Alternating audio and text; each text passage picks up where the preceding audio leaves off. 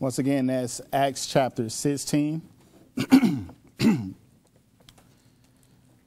Acts chapter 16, the title of my sermon this evening is A Saying to Do More in 2024. A saying to do more in 2024.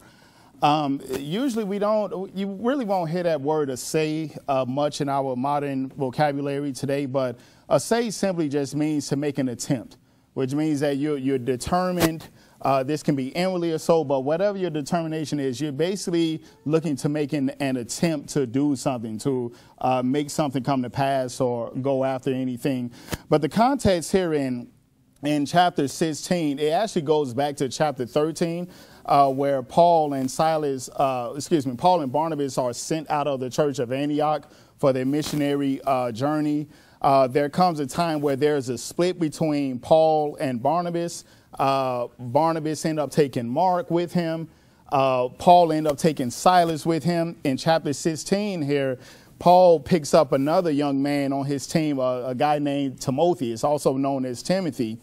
And when we get to this second missionary journey of Paul, and this time he has Timothy is with him, they are hitting many different cities. They're going through many cities and they're preaching. They're hitting many different churches. And let's pick up in verse 5, because verse 5 is where we're going to start to get our title from for the message. The Bible says, "And so were the churches established in the faith and increased in number daily. Now when they had gone throughout Phrygia and the region of Galatia and were forbidden of the Holy Ghost to preach the word in Asia, after they were come to Mysia, they essayed to go into Bithynia, but the Spirit suffered them not."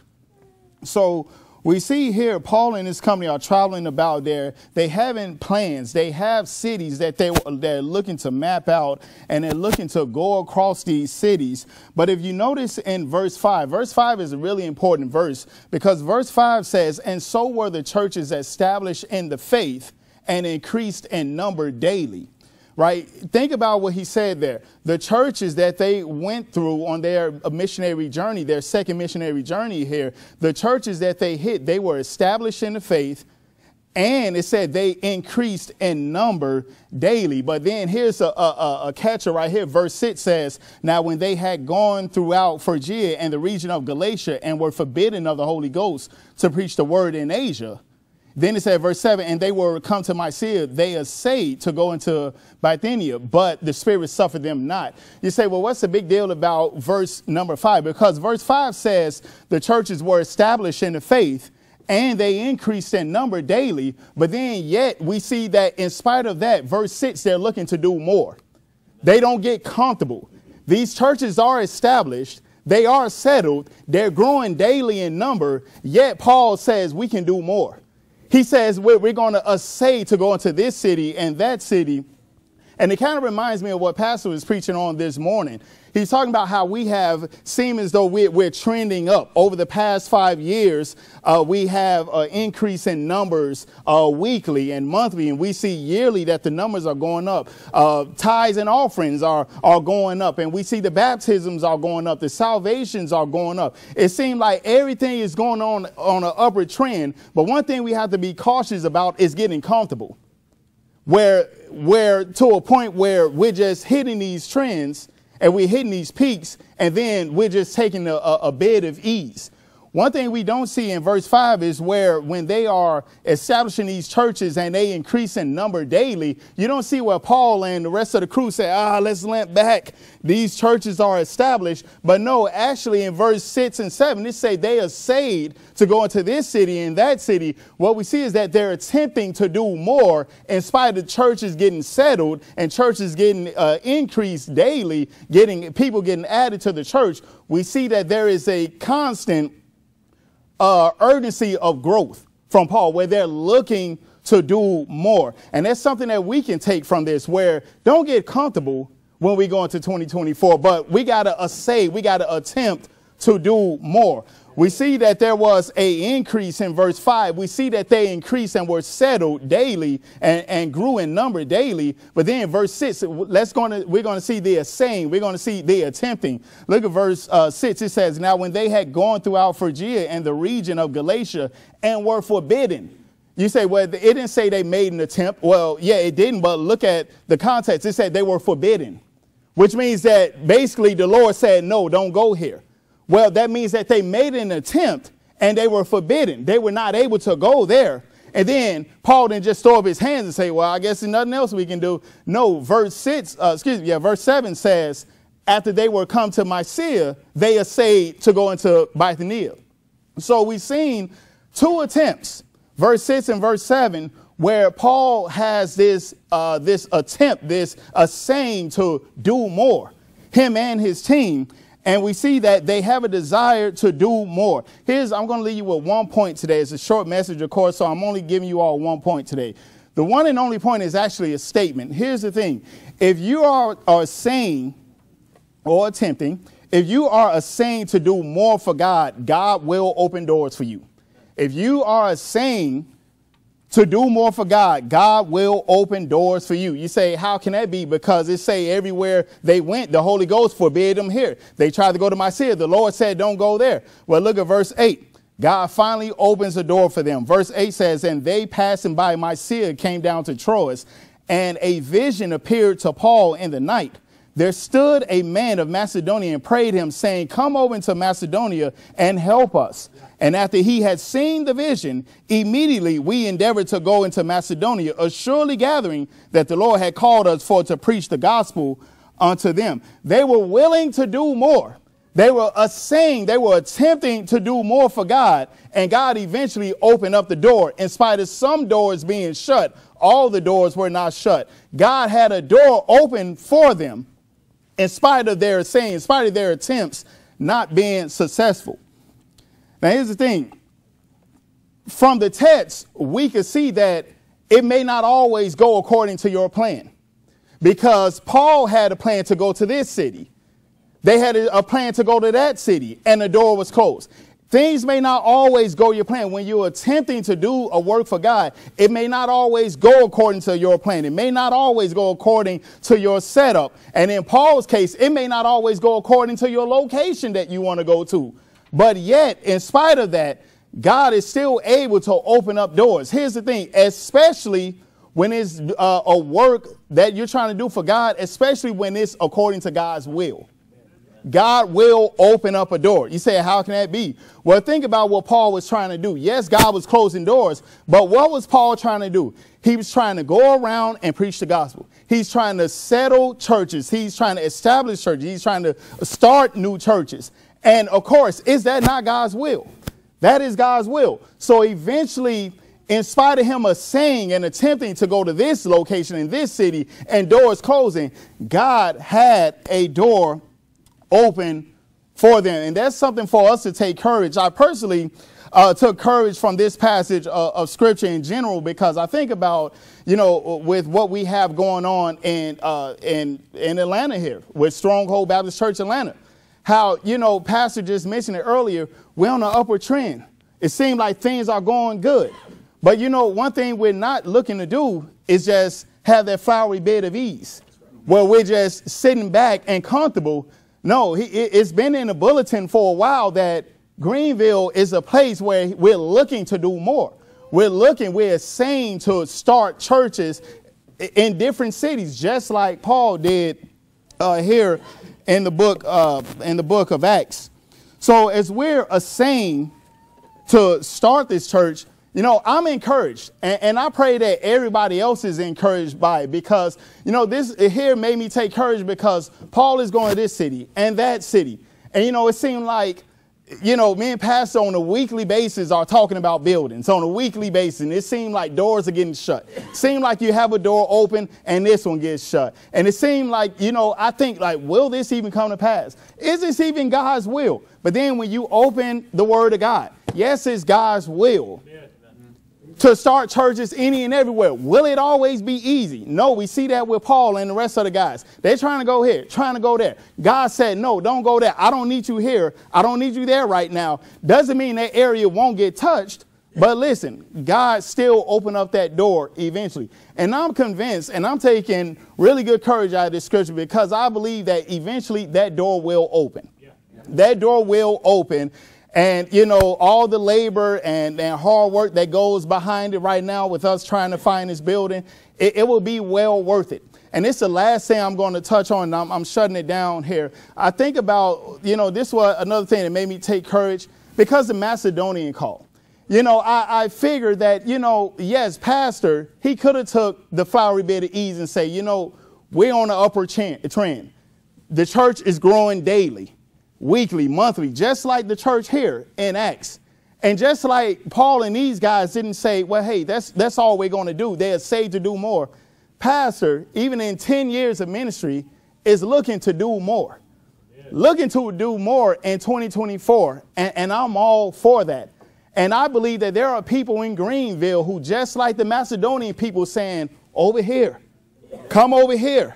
We need the help over here. And it's not just people who attend here, who live up there in Greenville, but the people who don't know us, people who would get saved, that someone just come and answer that Macedonian call. Let's have a word of prayer. Lord God, we thank you for the ability to hear your word and be encouraged by it. I pray, Lord, that we all get fired up and are excited about this church plan and what you have for us in 2024. And we ask, Lord, that you would be with us and let your will be done. In your son, Jesus' name, amen.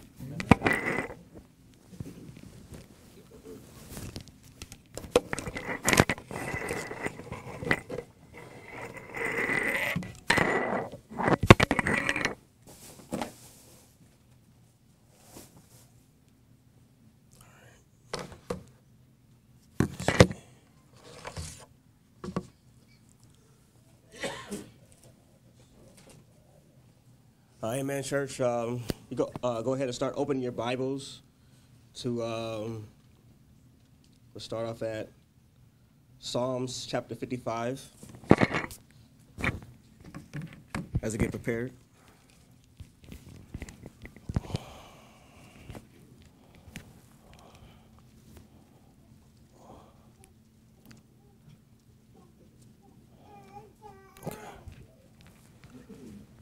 All right.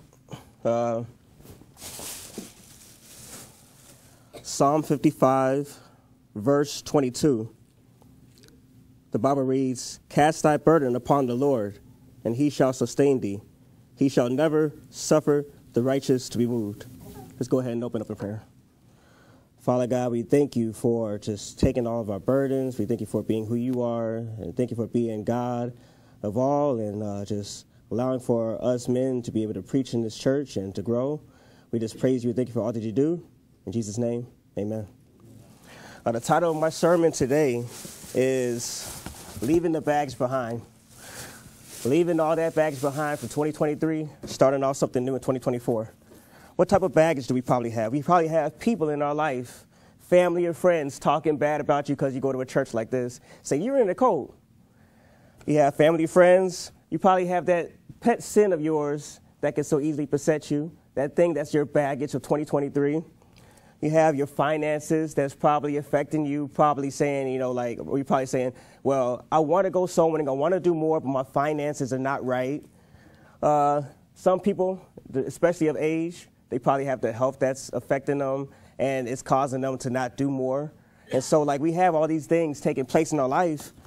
And so instead of us looking at those things and saying, hey, I'm going to let that hinder me from doing what God has called me to do, we can still go out here and still do more. Amen? Yeah. And here's the thing. I brought this tape here because here's the thing. A lot of this stuff can affect us where it ends up making us, you know, unfruitful, unprofitable. And it does damage to us. So another, like a subtitle to this sermon could be damaged goods.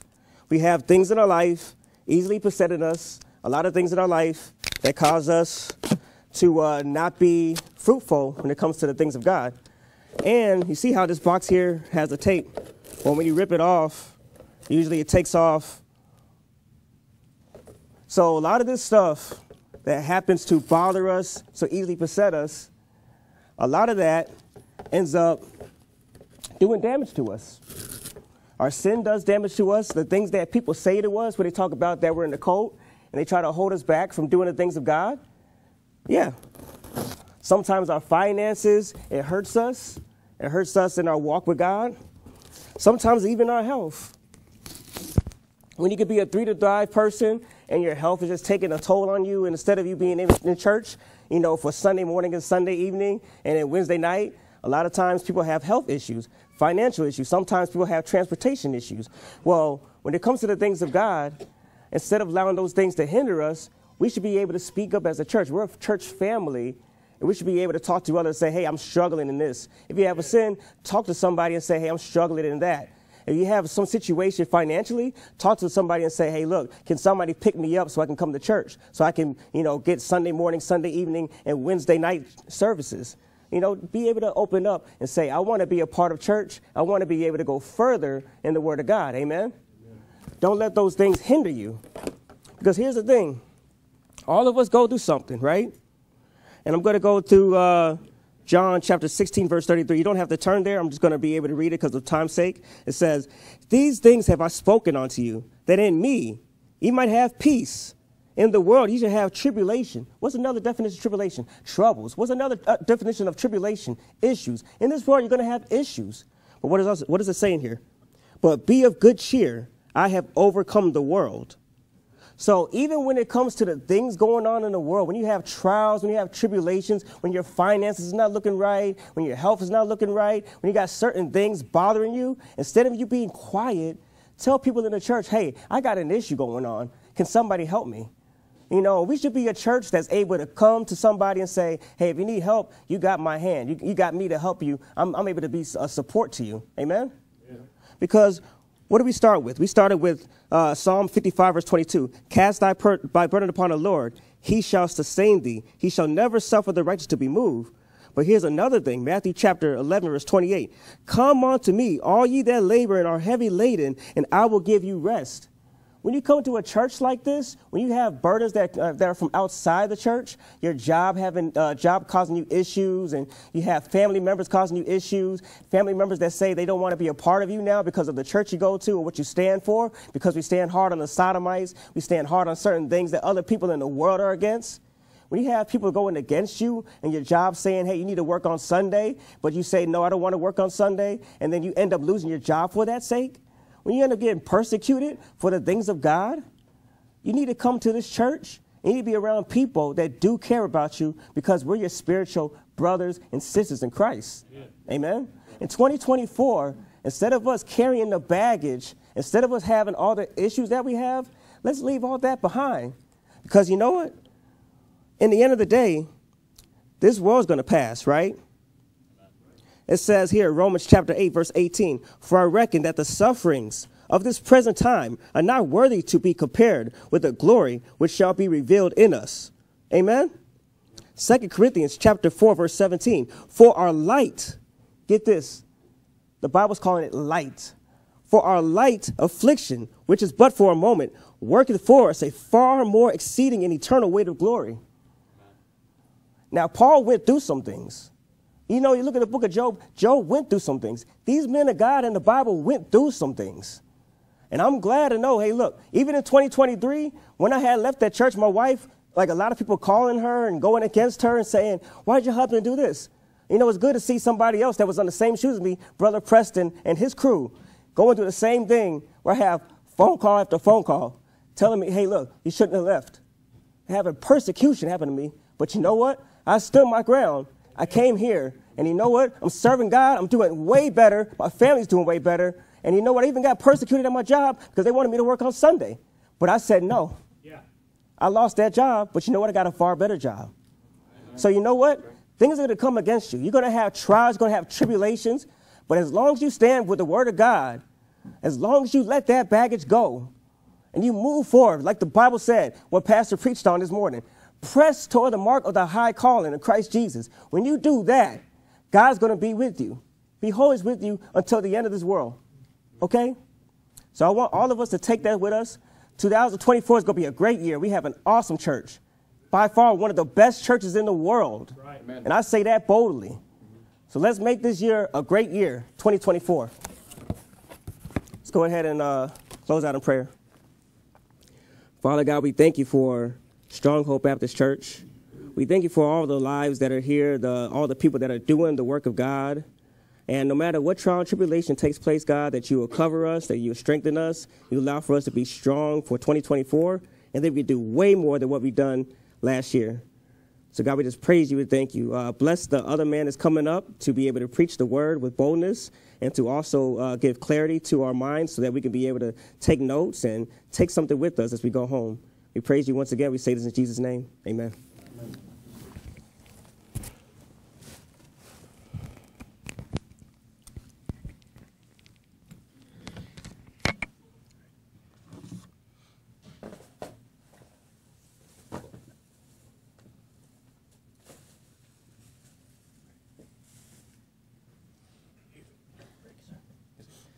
All right, if you guys could grab your Bibles and turn to Proverbs chapter 29. And while you guys are doing that, I'm just going to open up a word of prayer. Dear Heavenly Father, Lord, thank you for this opportunity to come up and preach the Word of God, Lord. Father, I pray that you'll fill me with your Spirit and with boldness, and I pray, Lord, that the words that are in your Word and that the message that you have put on my heart will be edifying to the church, Father. Thank you for everything that you do. In Jesus' name I pray. Amen. All right, you guys should be in Proverbs chapter 29. We're going to... my passage is going to be in verse 18, where the Bible reads, where there is no wisdom, the people perish, and he that keepeth the law, happy is he. So I'm kind of following the same road that it seems like a lot of other people are following about a New Year's resolution.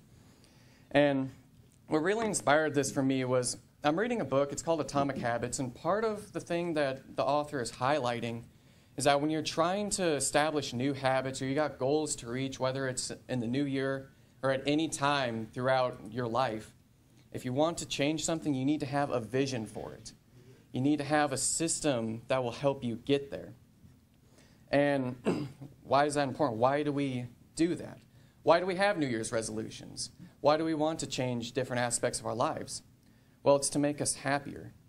And the Bible says that he that keepeth the law, happy is he. I mean, keeping God's law is not meant to be a burden for us. To the world, yeah, they think it's a burden, but for us, it is our freedom. We get freedom from sin by keeping God's commandments. And if you guys could turn to Ecclesiastes chapter 9. So, my goal is not necessarily to show you how to make a vision or what your vision should be, but I'm going to kind of give you an example on a good goal that everyone can have. And a personal goal of mine is just to grow in wisdom for this upcoming year. And that's a very broad term. Like I said, you guys can apply that however you need to. And I try to make this sermon very broad so that it can apply in many different areas. But in Ecclesiastes chapter 9, we get a story of a poor wise man. And in verse 13, the Bible reads, "This wisdom have I seen also under the sun, and it seemed great unto me. There was a little city, and few men within it. And there came a great king against it, and besieged it, and built great bulwarks against it. Now there was found in it a poor wise man. And he, by his wisdom, delivered the city. Yet no man remembered that same poor man. Then said I, Wisdom is better than strength. Nevertheless, the poor man's wisdom is despised, and his words are not heard. The words of wise men are heard in quiet, more than the cry of him that ruleth among fools. Wisdom is better than weapons of war, but one sinner destroyeth much." So we get here a picture of a poor wise man. And it kind of reminds me about how in the law, God tells us that if we keep his commandments and if that we're faithful, then whole armies can be dispersed before us, sent to flight against one or two people. And just kind of imagine the circumstances that this city is in. It's a small city, few people in it, against a great king with great war capabilities, great war machines. And how was this city delivered? Well, it wasn't delivered by the city's own strength. It wasn't delivered by the men of war. It was delivered by a poor man who was wise. And to me, this kind of makes me think of a kind of wisdom that only can be given by God. Because, I don't know, look, we got some pretty wise people in this room, but how many of you think you can deliver an entire city out of a great out of the hands of a great army that is a huge war machine? I mean, to me, that just seems like a great wisdom that only God can bestow. And after this great of a victory, we can see the conclusion of the matter. And it's, like I said, it's not based off of our own might. It's not based off of our own capabilities. But rather, it was delivered by wisdom. And I'm paraphrasing here, but the Bible says that the Lord has chosen the poor of this world rich in faith. So it doesn't matter if you're poor. Wisdom can be gained everywhere. It's not something that is hidden away. It's everywhere. You can read that in Proverbs chapter 1 and just throughout Proverbs. But one thing that it does say, it says, the words of wise men are heard in quiet more than him that ruleth among fools. So wisdom, it's something that you really have to look for, pay attention, and listen to. You have to listen to what the Word of God has to say. You have to listen to the guiding of the Holy Spirit. Because if you're just letting the cares of this world distract you, you're not listening to what the Word of God says. You're not paying attention to it. And also, one thing that really stood out to me was that at the end of the passage it says, wisdom is better than weapons of war. Now for us, the Bible is our weapon. This is how we gain our wisdom. This is how we fight against the enemies of this world. That's how we fight against the devil and his adversaries. And in Hebrews 4:12, the Bible says, for the word of God is quick and powerful and sharper than any two-edged sword, piercing even to the dividing asunder of soul and spirit and of joint and marrow, and is a discerner of the thoughts and intents of the heart. So, think of it kind of like this. When you're a warrior and you pick up your sword, you can't just never use a sword, pick it up and start throwing it around and be a skilled user with it. Same thing with the Word of God. It is powerful, but you have to know how to use it. You have to have the wisdom and knowledge. And you also have to have a vision on how it works, how you use it, and the best way to attack and defeat our enemies and to strengthen ourselves. So it has to be used with wisdom. And also that wisdom is our riches. We get our riches in this lifetime from the Word of God. It's the most valuable thing that we have in this world. And in Proverbs 16:16, how much better is it to get wisdom than gold, and to get understanding rather to be chosen than silver? So one thing that we all need to do, and I encourage everyone to do just on a daily basis, is to get and receive wisdom. And like I said, you have to have a vision on how you're going to do it. And a great way to start is with the Bible reading challenge. Start by reading the Bible more. Like if you're only reading a couple chapters a day or nothing at all, start by reading the Bible with this challenge. And like Pastor always says, read with the understanding. It is far better to read slower and not read as much, but to understand exactly what you're reading. And the Bible says, the heart of him that understandeth seeketh knowledge, and the mouth of fools feedeth on foolishness. So don't be a fool. Forsake the foolish things of this world. Put off the sins that so easily beset us, and get that vision for how you will seek wisdom, how you will serve God, because that is what will bring you joy and happiness in this world, and ultimately impact the people around you.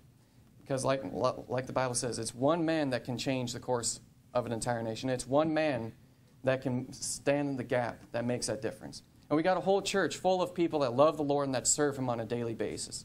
So if one poor wise man is able to deliver an entire city from a great foe by his wisdom, then what can a church like Stronghold do when we're all wise and bestow that kind of knowledge and wisdom? What great things could we accomplish if we get a vision for what the Lord wants in our lives and put our own desires aside and put the Lord's will before us? All right, thank you, and we'll close with a word of prayer. Dear Heavenly Father, Lord, thank you for everything that you do, Lord. Thank you for this opportunity to come up and preach your word. Father, I pray that you'll bless the next man, fill him with your spirit, and give him wisdom, Lord. For it's in the name of Jesus I pray. Amen.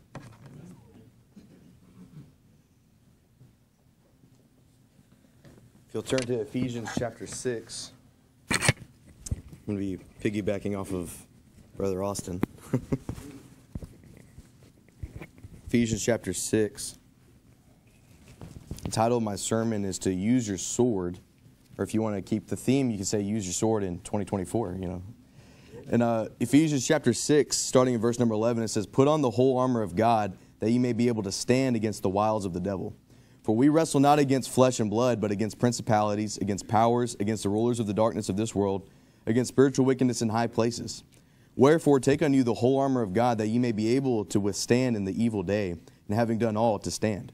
Stand therefore, having your loins girt about with truth, and having on the breastplate of righteousness, and your feet shod with the preparation of the gospel of peace. Above all, taking the shield of faith, wherewith ye shall be able to quench all the fiery darts of the wicked, and take the helmet of salvation and the sword of the Spirit, which is the word of God." Dear Lord, thank you for this opportunity to preach your word. Fill me with your Spirit, and to keep me from saying what I shouldn't say, and to give me wisdom, and to give me the right words that people can understand. And bless us as we go throughout this day, and keep us safe. In Jesus' name I pray, amen. So I'm going to talk about how we need to use the Word of God. We need to use our sword. As Brother Austin has already kind of talked about it, you know, the sword is our weapon, and we are in a great spiritual war. If you'll turn to 2 Corinthians chapter 10. But the Bible says in Hebrews chapter 4, verse 12, "For the Word of God is quick and powerful, and sharper than any two-edged sword, piercing even to the dividing asunder of soul and spirit, and of the joints and marrow, and is a discerner of the thoughts and intents of the heart." So the Bible says that the Word of God, the sword that we're supposed to carry, our spiritual sword, it says it is the Word of God, and it says that the Word of God is quick and powerful. I mean, this book here is the most powerful thing on this planet. It is powerful, and it's a living Word. It's not just some dead book. It is alive. And the Bible says in Jeremiah chapter 23, verse 29, "Is not my word like as a fire, saith the Lord, and like a hammer that breaketh the rock in pieces?" I mean, the Word of God is powerful. It's amazing. I mean, when you read this book, I mean, nobody can deny that this is a divine book. The Bible says all Scripture is given by inspiration of God. So the Bible is not just some book. It truly is the Word of the Lord. And the Bible says in 2 Corinthians chapter 10, in verse number 3, "For though we walk in the flesh, we do not war after the flesh. For the weapons of our warfare are not carnal, but mighty through God to the pulling down of strongholds, casting down imaginations, and every high thing that exalteth itself against the knowledge of God, and bringing into captivity every thought to the obedience of Christ." So we're in a great spiritual war today. I mean, I don't know if you know this, but the entire world is against us. I mean, everybody hates us. I mean, the Bible told us that the world would hate us. And we can see governments hate us. We can see, you know, that the homos out in the world, they hate us. All the false prophets, all the churches, religions, everybody hates us. And we're in a great spiritual war today. And the weapon that we have is the Word of God.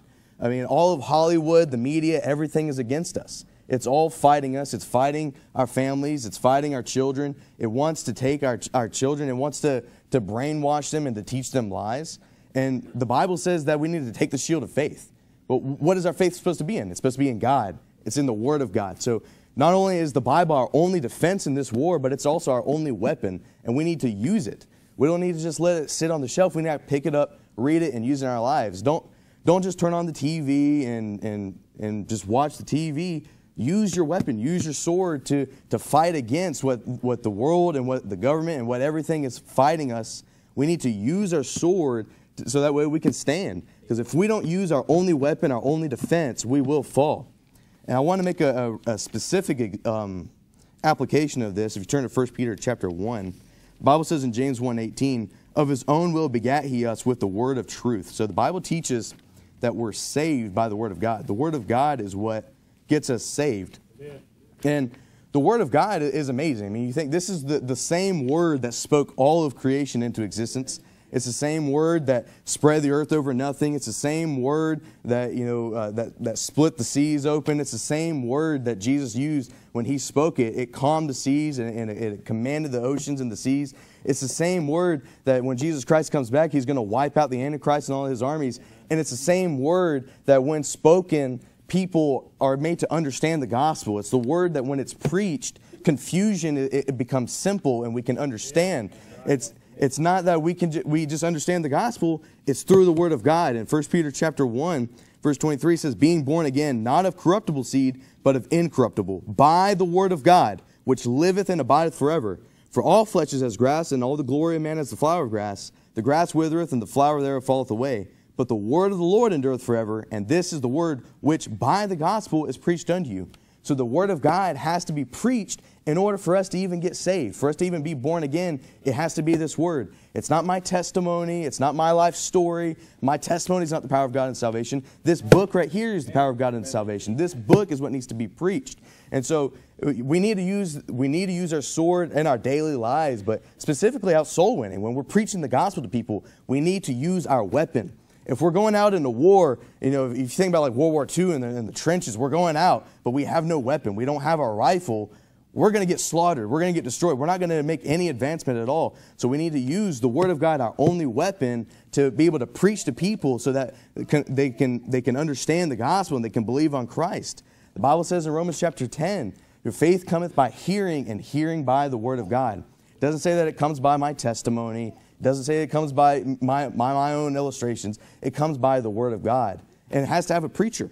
I mean, the Word of God by itself doesn't get off the shelf and go and win people to Christ. It takes a preacher to actually preach the Word, but it takes the Word. It's not just the preacher. It's not just the Word. It's both. We have to preach the Word and use our sword in this war, or else we're going to fall. Our families are going to fall. They're going to crumble, and we're going to let the devil take over and take over our kids. I don't want the devil to take my kids. I don't want the devil to take over this church. I don't want the devil to take over my community. I want to win. I want to fight. I want to strive, and I want to use this sword, the only weapon that we have, to be able to fight. And if we don't even open this book, we're setting ourselves up for failure. And I'll just go ahead and close in prayer. Dear Lord, thank you for this day. Thank you for giving me the opportunity to preach. And I pray that I was able to communicate the message that I have in my mind, to take your word and to take your sword and to apply it and to use it, and to use it for our defense, but also to use it for our offense. In Jesus' name I pray. Amen.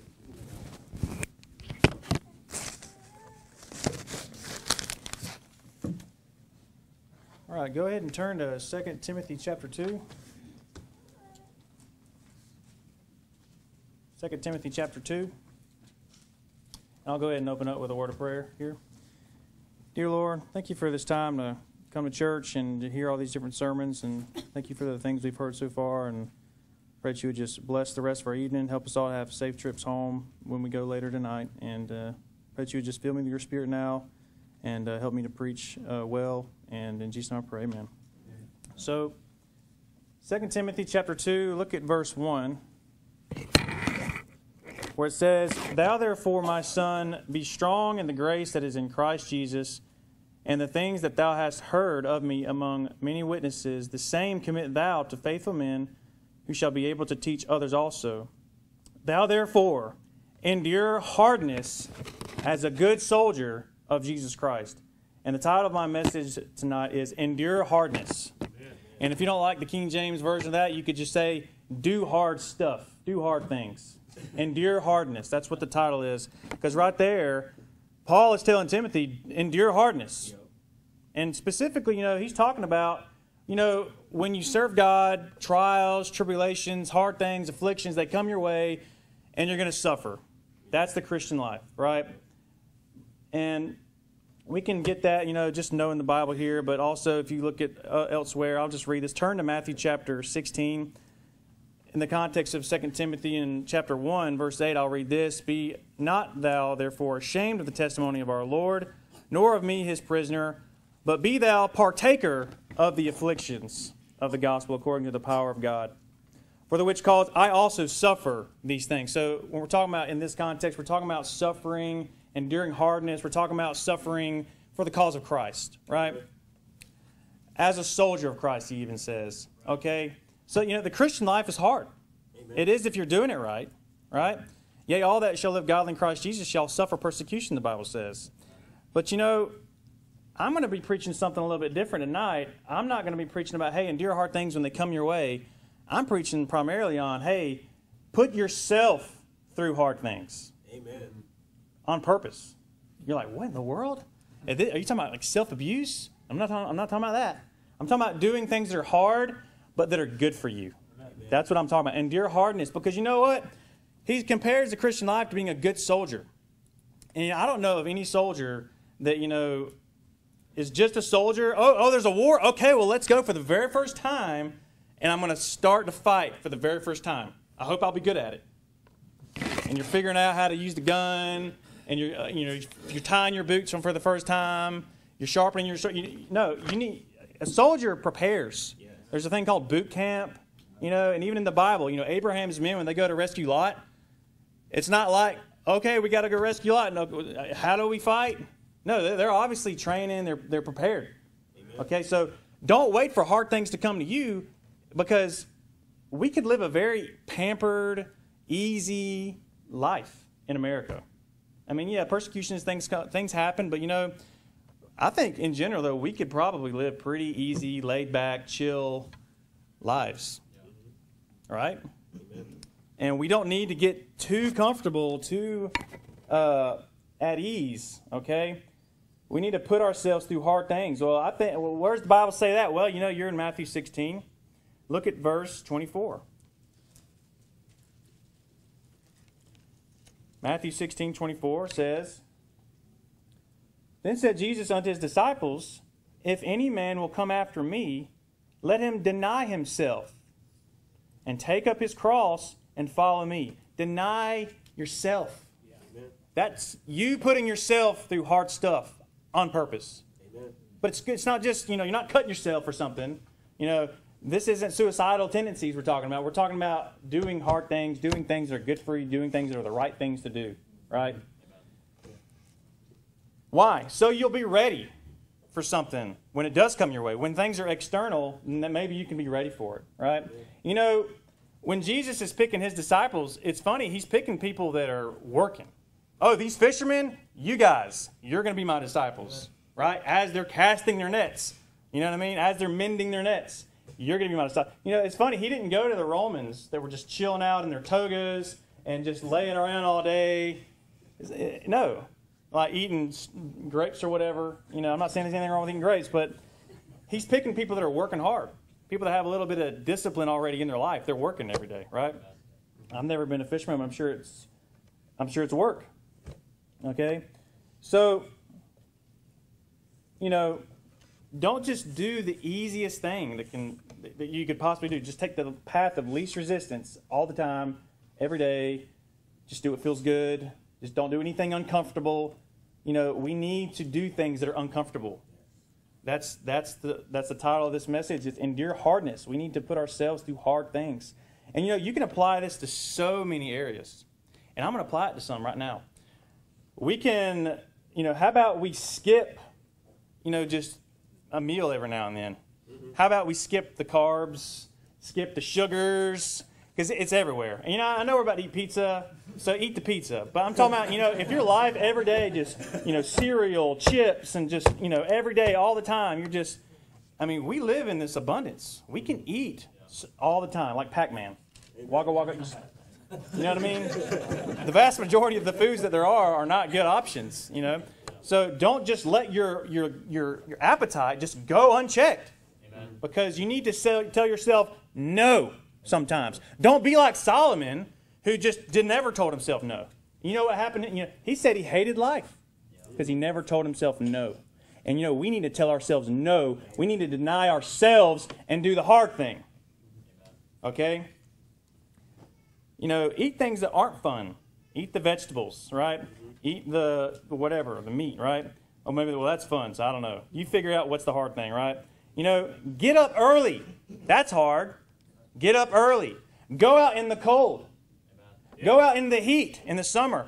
Sweat sweat out sewing in a suit, right? Out sewing in the heat. I don't like that. I don't go sewing in the summertime because it's not comfortable. Well, you know what?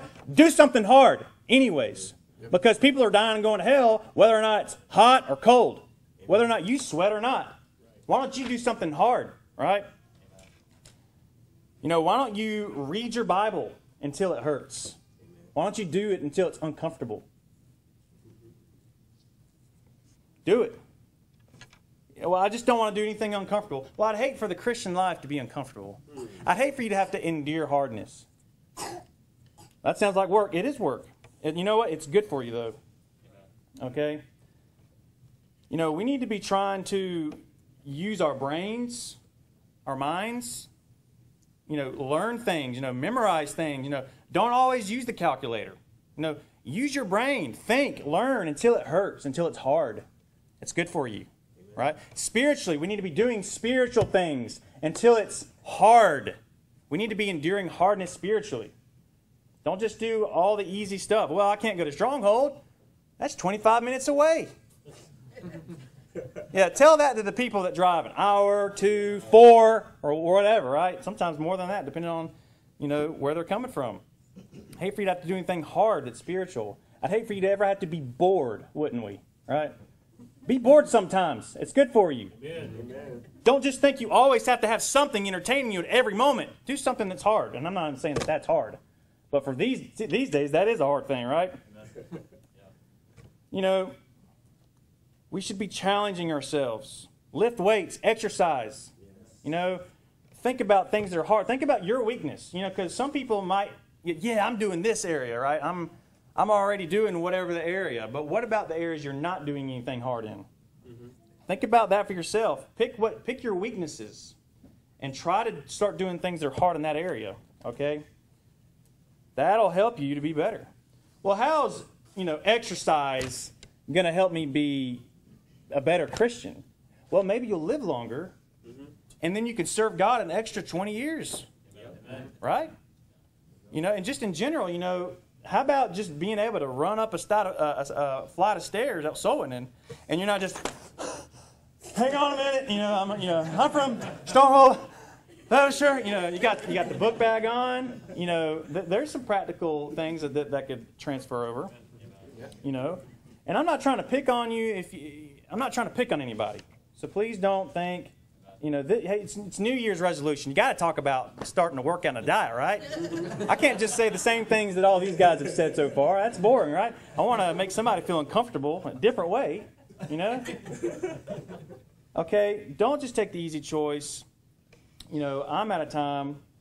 So endure hardness, okay? Endure hardness. Go through hard things. Put yourself through something difficult, uncomfortable. Don't burn yourself out. Don't do too much. Progressive overload is the key. Yep. Just do something that's a little bit harder than what you normally do, and then go from there. Always pressing on the upward way. There's your song idea. Let's bow our heads and have a word of prayer. Dear Lord, thank you for this popcorn preaching men's night. And for the opportunity Pastor Berzins has given us all to just preach what's on our minds. And I pray that this was a blessing, and I pray that you just be with the last preacher, Brother Peter. And in Jesus' name I pray, amen. Amen.